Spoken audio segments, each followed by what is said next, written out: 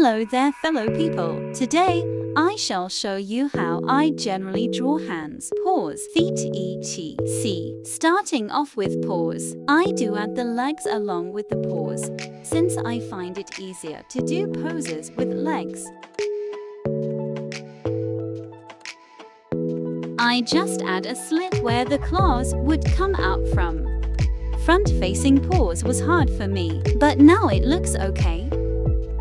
Okay, I know cats and other animals have at least 3 claws, but when I draw that, it looks weird, so I draw 2 slits. Hands come next. Fingers aren't that thick, so I'd advise you to make them a reasonable thickness.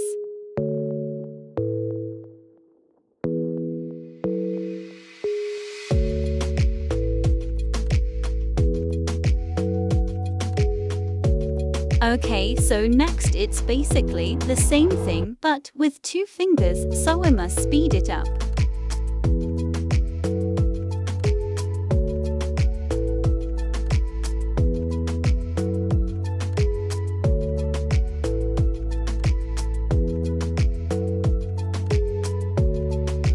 While I draw normal hands, make sure to make the finger different lengths, middle finger being the longest finger.